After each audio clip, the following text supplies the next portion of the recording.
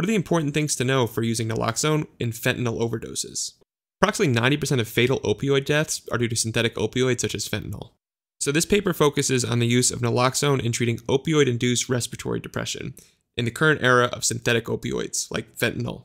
The increasing prevalence of synthetic opioids like fentanyl have resulted in a significant increase in opioid-induced respiratory depression deaths.